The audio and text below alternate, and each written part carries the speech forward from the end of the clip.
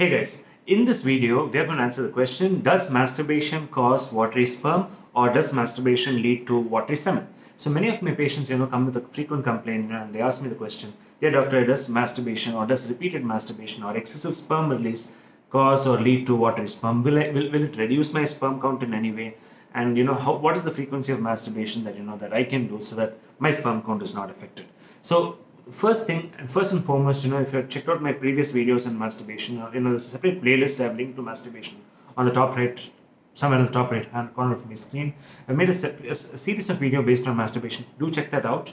And of course, what's important to know here is, coming back to this question, does masturbation lead to watery sperm? What you must understand here is that if you look at the image on the right, semen is basically made out of secretions of three major organs, right? One is the prostate, other one is called as the seminal vesicles, and third, it's the testis. So what basically happens with repeated masturbation or excessive sperm release or repeated sperm release, the semen is going to become watery. And why is it going to become watery? Because one, there is an imbalance between the prostate secretion and the seminal vesicle secretion.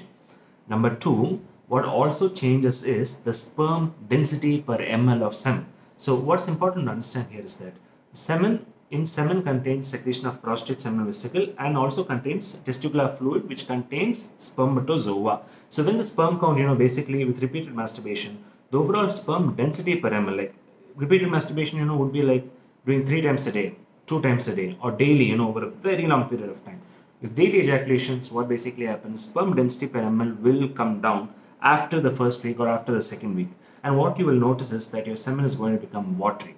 So is there a normal frequency to masturbation? I would say no, there's no normal frequency to masturbation, because in general, I would request you guys to avoid the whole habit or the process of masturbation itself. Masturbation as a behavior is okay up to a particular age, but once you enter a stable relationship, once you enter a marriage, or once you're with a stable life partner, you really don't need masturbation, right? Like I said in my previous videos, masturbation is like a walking stick, guys. You really don't have to, do it. It saves you, avoiding masturbation, actually helps you in the long run, because one, you're oriented to your partner, you have good desire, your erectile function is going to be good, you won't suffer from premature ejaculation, and you can save yourself a ton of problems going forward into your relationship.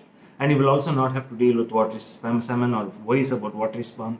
You don't have to, I've had patients, who visit multiple, andrology centers or semen analysis testing labs. When they see their semen as watery, they're so worried and paranoid, they think they're suffering from infertility. So, why deal with all that, guys? So avoid masturbation and you're good to go.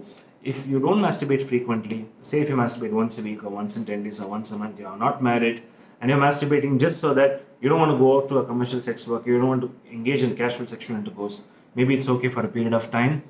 But remember, you need to enter into a stable relationship. You need to stop the habit in the long run, guys. So avoid masturbation at all costs. And yes, masturbation can lead to watery sperm. The solution is to stop masturbation. I hope you like this video. Please like, comment, subscribe, and share this video with all your friends and loved ones. This is Dr. Shah.